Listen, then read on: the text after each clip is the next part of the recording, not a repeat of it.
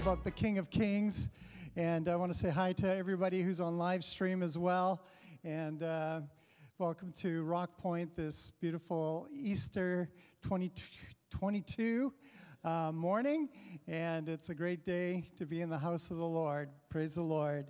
You know, today we're celebrating the greatest event ever in history. It's just a basic essential foundation for the Christian faith is the resurrection of Jesus Christ. And it is pretty wonderful. You know, you think Jesus first appeared to Mary Magdalene, a lady who had 7 demons, a horrid past, but God came into her life, transformed her. Jesus touched her life, and she was changed. There are other women who had been helping Jesus for many, many years, and they get an experience with Jesus. So the ladies got it first. How many know men? Sometimes the ladies get it before us, And then then after that, Peter gets the revelation of Jesus, and John. And then after that, it's all the two walking on the road to Emmaus, and they're walking, and Jesus appears in another form, and he's talking to them. He starts opening up all the scriptures, and all of a sudden, their hearts are burning while they're listening to him. And all of a sudden, when they're breaking bread, before at the table of the Lord, Jesus breaks the bread. Their eyes are open. They see Jesus. Hey, he's alive. They run back to Jerusalem. They tell all the people. They don't believe. Then Jesus appears. He comes through the walls, and all the disciples see it, except Thomas wasn't there. That is why you're never supposed to miss Sunday services. Right there, everybody. Because Jesus is going to show up, right?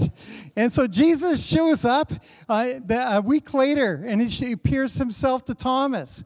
And Thomas, hey, look at my hands, look at my feet. Do you see my side?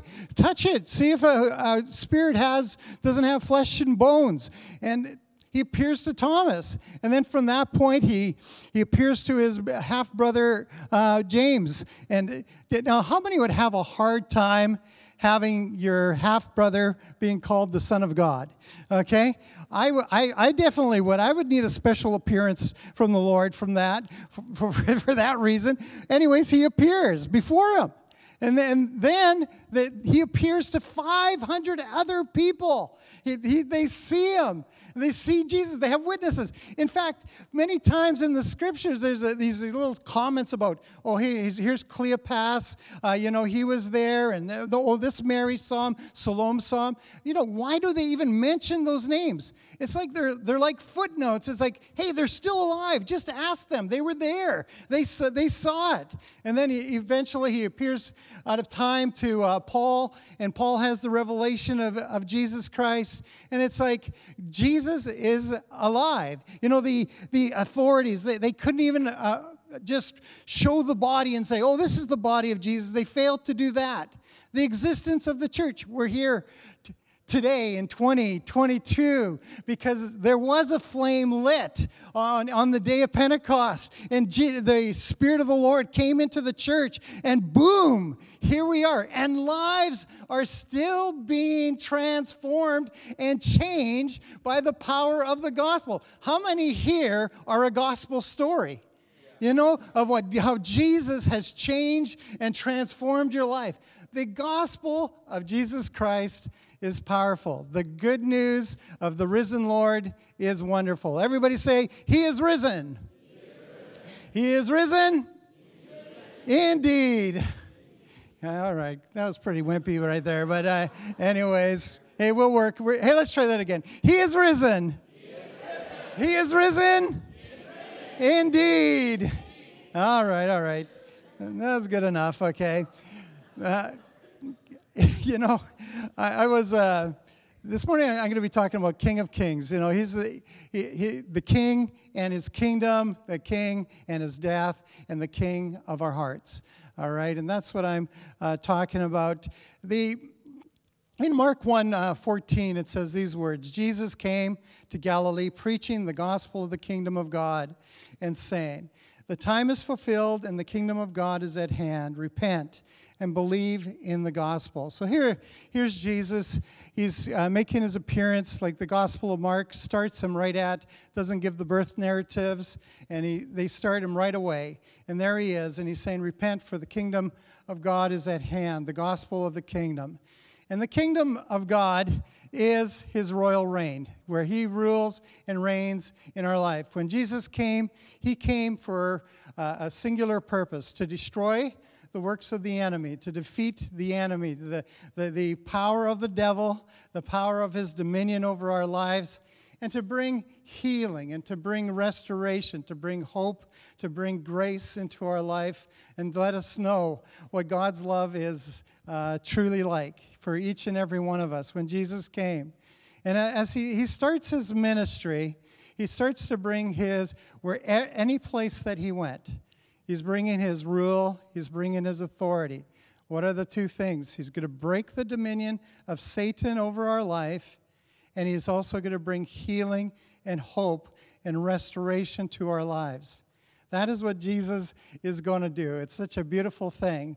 And so he starts off with a leper, and the person who has leprosy, and he heals this man of a skin disease. And then there's a paralytic where he uses it as an opportunity to talk about forgiveness.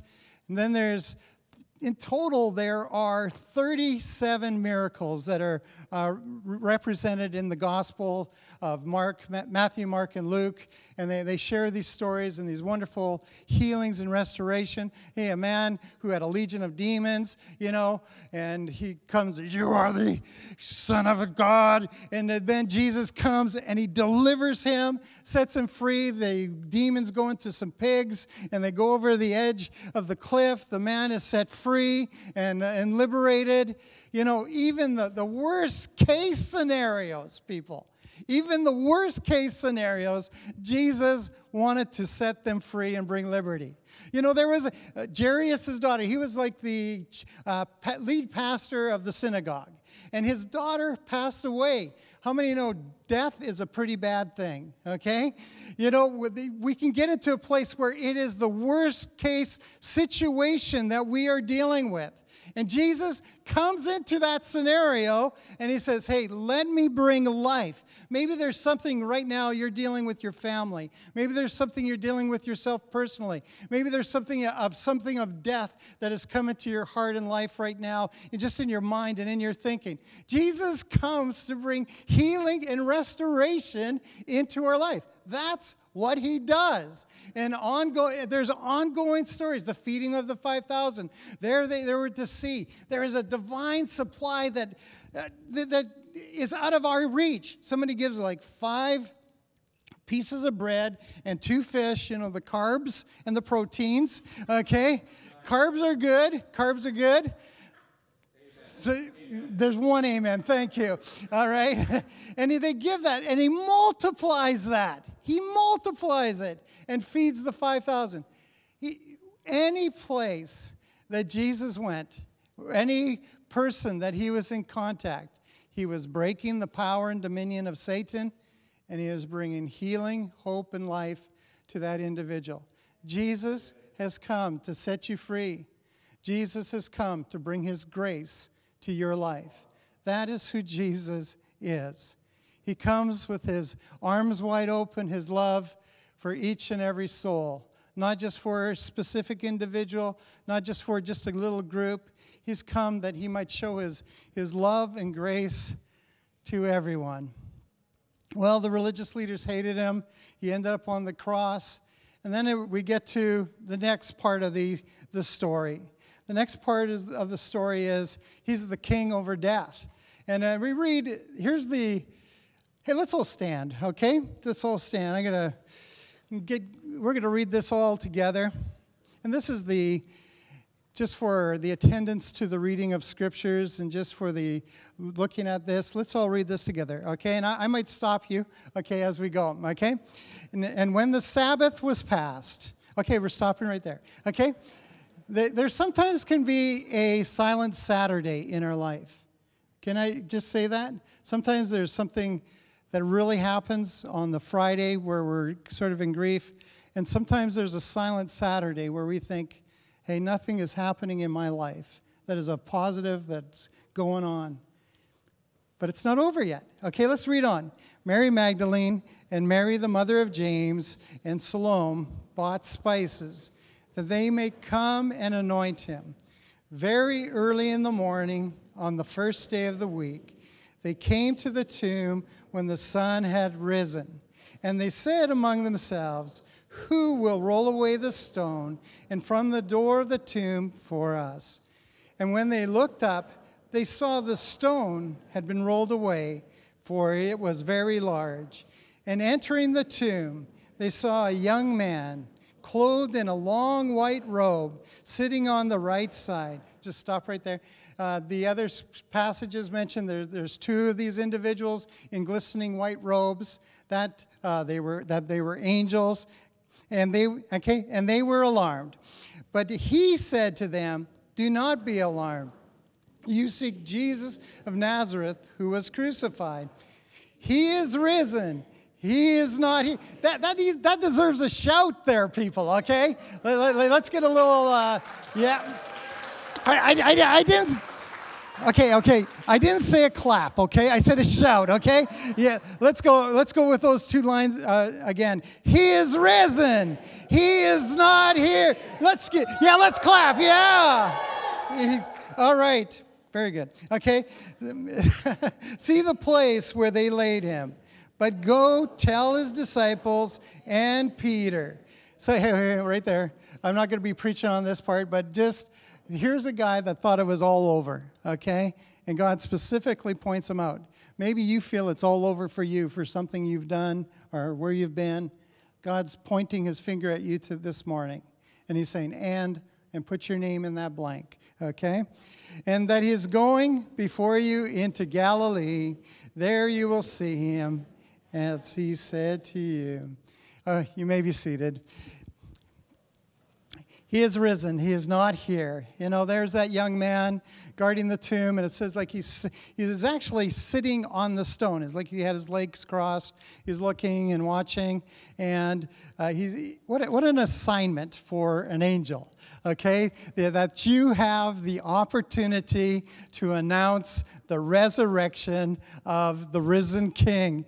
Like, man, could you imagine being in heaven and getting that assignment? You mean me as an angel? Thank you, Lord. I am going to be doing that. And so he's there. There he is. I think when we all get to heaven, people, we're all going to be young men and young women. You know, we're all going to be. Just a thought, okay? All right. He is risen. He's not here. The one word that is used here is, it's just one word. He is risen is actually one Greek word. It is agerthe, like egg, okay? So like we have an egg hunt, okay? No relation whatsoever, okay? Agerthe is, it means he is risen. He's awakened. He's risen. And this corpse has turned to become a king.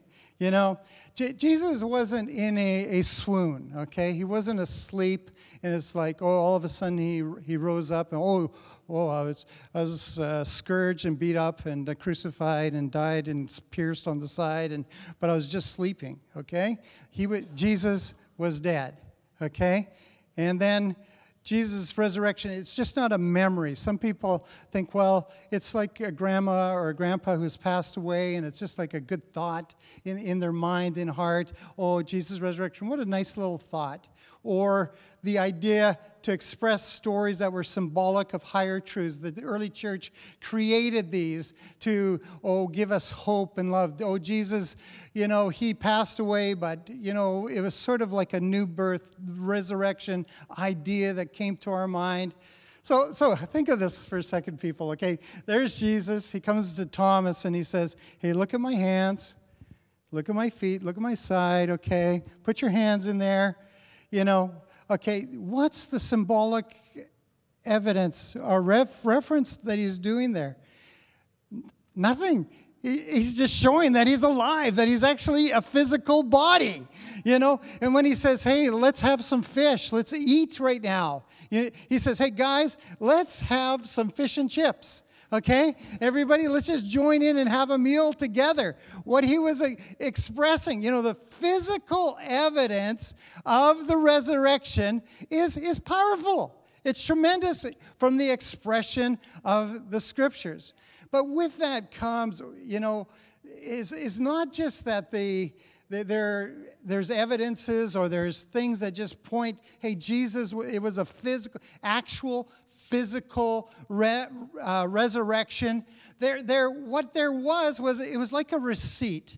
And let's say your wife tells you, say, hey, go to Fred Meyer, get something, you get it, you buy it, you can come out with the receipt, and then you walk out of that store, and then she calls you again on the phone. And has that ever happened to anyone? Okay, and you get the phone call, hey, get back in there, go buy something else. And the plain clothes guy comes around and he says, hey, that thing you got in your hand, do you have a receipt for that? And it's like, hey, leave me alone, buddy. Okay, and you pull out the receipt. And it's like what the resurrection was. It was a receipt. It's like everything has already been paid for. Everything is already paid for. It was a verification by the Lord, by God himself, that Jesus had fulfilled and satisfied all of the demands that he was requiring for the salvation of your soul and my soul. And what he was saying, hey, all those promises that were made like 2,000 years ago, you know what? They are now activated. When we get to the cross and it says, hey, it is finished and the price has been paid and you can be forgiven of your sin, that you can be made a child of God, that you can come into right relationship with the Father and be his son and a daughter. You know what? All of those promises are now made for you, have been verified and declared true. They are all yours if you receive them. Those are all verified. Now, I like this verse here in 1 Peter 1. It says, because it supports what I'm saying, okay? All right. 1 Peter 1, 3 and 4, it says, blessed be the God and Father of our Lord Jesus Christ, who according to his abundant mercy has begotten us again, or born again, to a living hope. Okay, that's a noun, not a verb. To a living hope. Okay, notice that. And through the resurrection of Jesus Christ from the dead. Then to an inheritance, incorruptible and undefiled, and does not fade away, reserved in heaven for you. Reserved in heaven for you. There is a living hope. And it's like with this noun, this place, we come into this realm where all of these, it's like we've entered a zone of where the dismal past is now being broken. The resurrection isn't a consolation. It's a restoration. It's a restoration of all that God intended for you and my life. It is, hey, it's the promise of joy. It's the promise of let's say, let me give you a few more here. It's a promise of hope and a purpose. The Epicureans who existed in the Greek times, they would eat and drink, for tomorrow we die. It's an annihilation. We're just death. We're extinction. We're fertilizer in the ground. What the gospel did was come into our life and say, hey, there is an eternal hope that is given for each one of us through Jesus Christ. That is available. We get the eternity we never dreamed of. We get free from sin, guilt, our past. All of those areas. Turn to your neighbor, okay? Look at your neighbor and say, this is pretty good, okay? All right? There is all of these things. Sometimes in playing basketball, Troy Bostetter and I, we play basketball together with a few other men. And I'm the oldest of the bunch, okay? Yeah, yep. Anyways, yeah, thank you, honey. Yeah, encourage me a little bit. Okay, but there are these moments, okay, in my basketball career, okay, that I have these outbreaks where I think I'm 25, okay, and I decide I am going to drive the lane with the ball and just fly and dunk that ball, you know. But when I break loose, it's like all of a sudden, I shouldn't have done that, you know. Hey, I am looking for the living hope and an inheritance, you know, that's reserved for me in heaven. One of those things is, hey, I'm going to get a new body, you know. I didn't hear that. I didn't hear that. Wow. Man, I'm stopping right now. Yeah. Okay. There is a resurrection, okay, that each of us are going to enjoy. Everybody say amen to the Word of God, okay? To the Word of God, yeah. Everybody just say, wow, wow, wow, you know. Yeah, that's it, all right. The blessings and the benefits of new life. You know, it is happy day. Oh, happy day for each and every one of us that we need to just enjoy and respond to that. Here's the last part of this whole thing. Okay, so Jesus dies, buried, rose again. You think, hey, that's the end of the story, right? You think, what else could there be? Like, hey, it's Easter morning, and thank God he rose again, and what a celebration we're having. The worship team is phenomenal, you know, and we're just having a great time in the Lord. What else could there be? Well, let me read a little bit in the book of Mark. Mark 16, 9, and 14. Now, when he rose early on the first day of the week, he appeared first to Mary Magdalene, out of whom he had cast 7 demons. She went and told those who had been with him, and as they mourned and wept, and when they heard that he was alive and had seen by her, they did not believe. They did not believe. And then after that, he appeared in another form to 2 of them, and as they walked and went into the country, and they went and told it to the rest, but they did not believe them either. 14. Later he appeared to the 11 as they sat at the table, and he rebuked their unbelief and hardness of heart, because they did not believe those who had seen him after he had risen.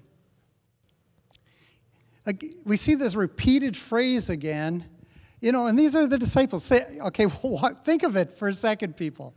Okay, these people had been with Jesus for 3.5 years. Right? They're walking on the shores of Galilee. They're seeing all the miracles, those 37 miracles. They've seen them all, right? And Jesus 3 times says to them, hey, I am going to be killed. The religious leaders and they're also going to be kings that are going to kill me. But on the 3rd day, I am going to rise again.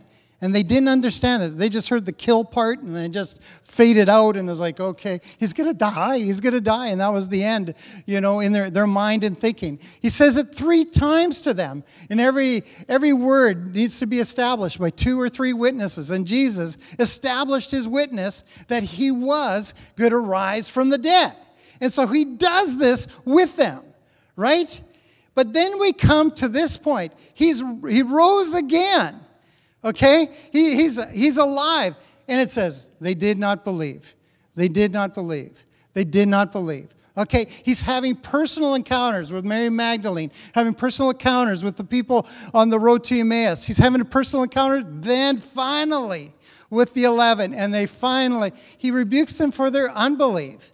See, there is something in each of us and what these disciples do is they document their skepticism. They document their unbelief. It is like it's the authentic of the whole thing. It's like, we have women record in a part of this, which wasn't a part of that society at that time. You have them sort of in hiding, and they're not dealing with it well. All of the things are going on, and they're documenting. They don't have it.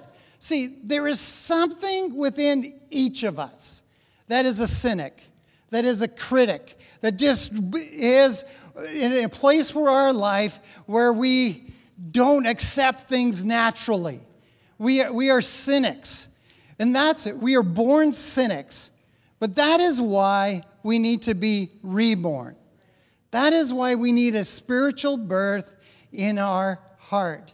There needs to be something that takes place in our life where instead of responding, hey, my five senses, I see this, okay, this doesn't make completely, totally sense to me. I don't like that. This is not the way I was raised. This is, I've experienced this. And you take it from a natural plane rather than a supernatural plane. And that really is unbelief and hardness of heart. It gets to that place where we can be calloused, or we can just be cold-hearted, and I'm just throwing this off to the side. And Jesus comes to the people, and he says, hey, he doesn't just abandon them, people. Okay, he doesn't say, hey, you got to work this out. You're just too critical on this thing. You don't believe in my resurrection. He comes to them. He gently woos them once again. And he pours out his love, his grace to them. And he says, hey, I have risen again. You need to come. You think of Peter. Okay, everybody's with me on Peter? Peter, he's the one who gets up. Hey, Jesus, you are the Christ, the Son of the living God. And Jesus says, Simon Bar-Jonah, flesh and blood has not revealed that to you, but my Father who is in heaven has revealed that to you.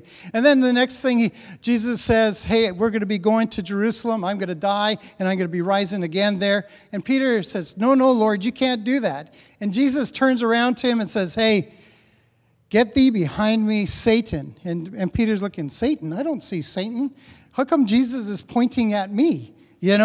And he points at him. And it's like, okay, that's where Peter goes. He goes from up, down. He's in the water. He's walking on the water. He's drowning. Oh, why were you afraid? Why didn't you believe? Okay, he comes to the Gethsemane, the table of the Lord, and the Last Supper with Jesus. And the Last Supper, it's like, Jesus, I will die with you. I would never let these things happen to you. And Jesus says, hey, before this night's over, you're going to deny me 3 times. So there they are by the fire at the trial. And all of a sudden, a middle school girl. How many middle school girls do we have here today? I see that. Oh, 1 hand. Okay. 2 hands. How come middle school girls won't raise their hands? Okay. Anyways. So he goes into this place of deep grief and unbelief. At this time, Jesus still works with them. He says, hey, and you know what? I'm going to show up to Peter. Hey, I know he's really disillusioned. I feel there can be people, even in this room, you've grown up in church. You've seen everything.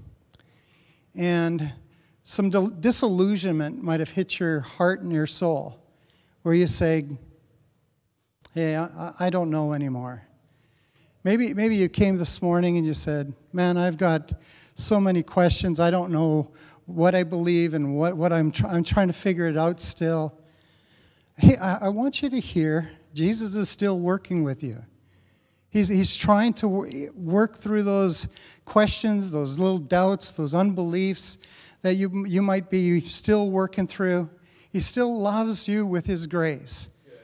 But there's a verse, and I want to read it to you. It's a good one. It's Romans 10, 9 and 10. It says, if you will confess with your mouth Jesus as Lord and will believe in your heart that God raised him from the dead, you will be saved. For with the heart man believes unto righteousness. And there is a little, I'm just going to say the end of this quote. It says, belief with the intellect never produces moral and spiritual results. Belief with the heart does. There comes a point where there's an inner working of what God has been doing in your heart and life. It's a God consciousness within you. And God is saying, will you, at this time, put your complete and total faith and trust in me? Hey, you might have been through some terrible times. You may have been through some very confusing situations in your heart. You might have had some very strong disappointments that have come your way, that have really taken you off the path and detoured you from what you thought God was taking you to. And you may feel, I don't understand this. I don't know if this is the right path for me. But God comes to us in his wonderful love, and he says, hey, if you'll grab hold of me in your heart, I know it doesn't all make sense in the intellect, in your cleverness, in your self-will. It may not make sense up there. But if you'll say in your heart, Lord, I believe you. I trust you. I put my confidence in you. God, I'm going to rely on you. I'm going to depend on you no matter what. Amen. Come on, everybody. That it is the truth. You know, Jesus said, I am the resurrection and the life, okay? And he who believes in me, though he may die, physically die, he shall live. He who believes in me. There comes a point in our heart when we may not have all the answers, that we just have to grab onto the Lord and say, God, I trust you totally and completely. I am willing to make you king of my heart. I am willing to give all of my allegiance to you. Lord, I look to you right now and I surrender my life to you. Whatever you have gone through, and we've all gone through something, but God works in our heart. There's an old story, July 15th, 1859, the story of a tightrope walker named Blondin. How many have heard of Blondin before? Charles Blondin. Okay, Charles Blondin was a tightrope walker, and he was going across Niagara Falls, and he was going across the American side to the Canadian side. How many have been to Niagara Falls? All right, I see those hands. All right, and as he was going across the Niagara Falls, okay, he had a wheelbarrow, and it had some rocks in it. And he walked through it again, and he walks it again, and he comes to the Canadian side. There are 20,000 people watching him do this on July 15th, 1859. And he's right there, and he says, how many here believe I could take a person across Niagara Falls? And everybody's, yeah. And he points to the reporter right up front and says, hey, you. Yeah, you, I'm talking to you. I want you in the wheelbarrow. And the guy says, yeah. He goes, no way. I am not there. See, there's a difference in our hearts and our lives between belief and belief. See, some people may say, yeah, I believe in Jesus, Christianity, yeah, I believe that. No, do you believe it? Are you willing to jump into the wheelbarrow? Are you willing to say, yes, Lord, I am 100% completely willing to give my life totally, fully to you. I'm willing to allow you to be the king of my heart. Not just the king over all other dominion, all other power, all other authority. Not just the king over Satan's number one demonic force he has in death, which he broke on this beautiful resurrection day. But also, he's going to be the king over my heart and live there forever and ever and enjoy those things that are reserved in heaven for you. Everybody said? Amen. Here's what we're going to do. The worship team is going to come up. But right now in front of you, there's a connection card. And I want you just to look at, if you have one near you, just to pick one up. And maybe you want to write something down there, maybe a prayer request for people in the church. But maybe you're here today and you say, there's a point under next steps, and it says, I'm ready to receive Jesus Christ. Maybe it would be the very first time. Maybe it's a return for you. Maybe in times past you were at that place. But maybe this Easter, such a beautiful, like it's the beginning of the week, the Sunday is, the first day of the week. Maybe it's a first day for you right now that you say yes to Jesus and say, Lord, be king of my life. Hey, I'm challenging you. I'm going to ask you to fill out that card and just say, hey, I'm going to do that today. Right now, I'm just going to give you a second. Just give you a second.